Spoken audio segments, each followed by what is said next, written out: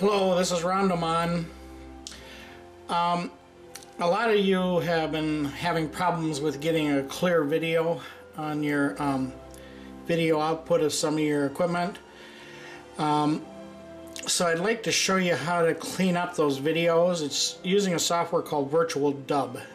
It's free, you can get it on the internet. Let me bring it up.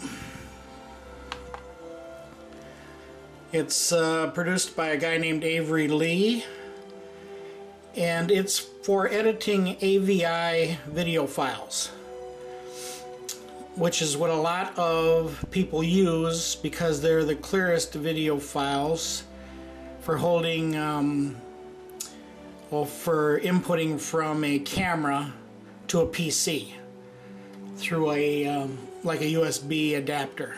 Okay. So anyway, I'm going to bring up one of these files,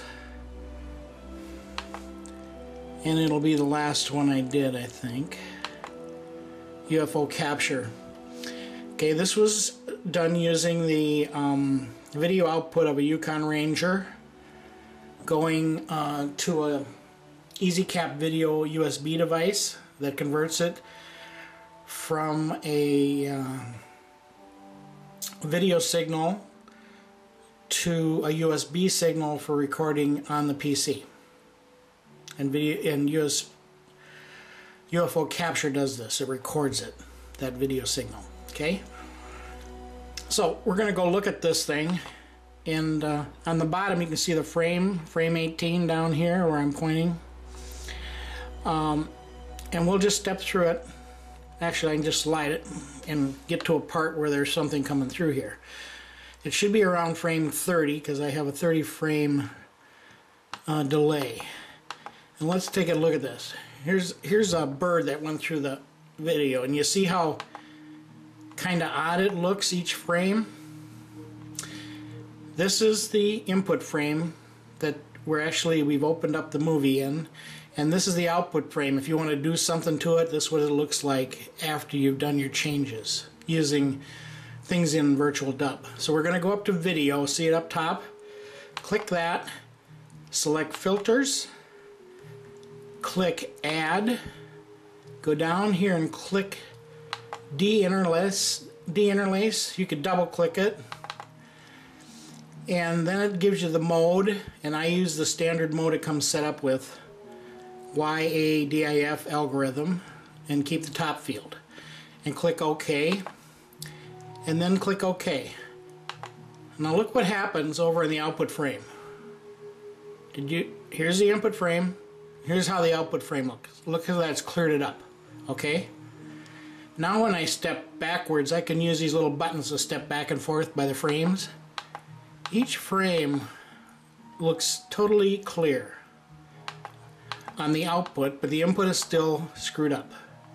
That's because the input was made for a television input, not a PC display. That's a basic way of saying it, okay? So see how that cleared it up? Okay. So one of the things I'm going to do on this video is I only want to see from about frame 26 before it starts to just before it ends. I want to shorten it up. So all you have to do is move your little slider here to whatever frame you want, frame 26, and select home key. Well, I'll hit the home key. And when I move that slider away, it leaves a little arrow there. See it down there? And then if I step through this, like over here, I use this little stepper, forward stepper.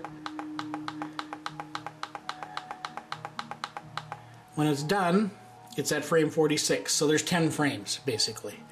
I hit the end key over on the PC, and look how it highlights this area. See it? It's got a different color. That's how big your movie is going to be.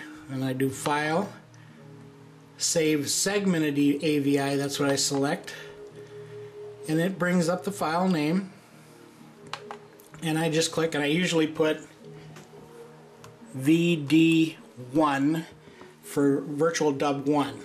I just add that to the file name and hit save. and it saves it for me. Now I have a cleaned up version of that video file. Let me do one more. File, open video file. Which one also had it? It was on 324, so let me go up to 324. That's the date. And it was at 08:29 in the morning. This was a jet that went over. But this works for night as well. Oh, I want the let's see, do I have the original? I can't show you unless I have the original,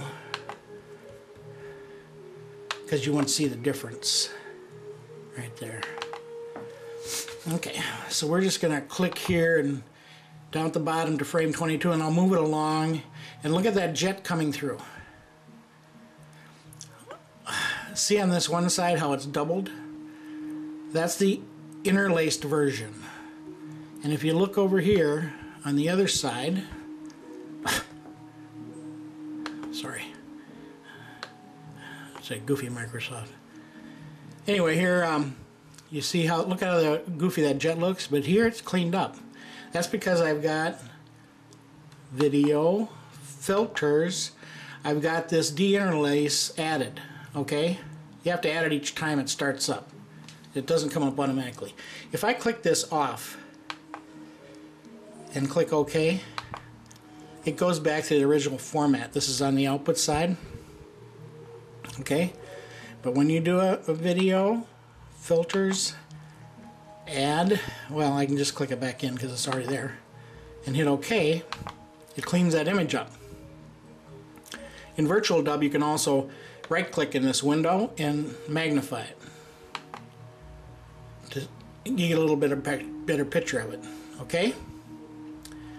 And in VirtualDub, you can do video, copy output frame to clipboard,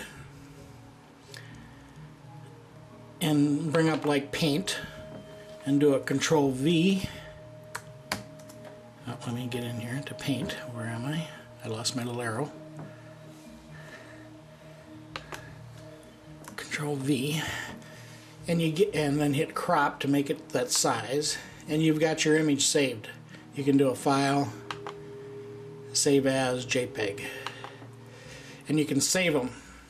And that way, if you want to input it into a another software package that can improve the quality of the video, you can. Okay.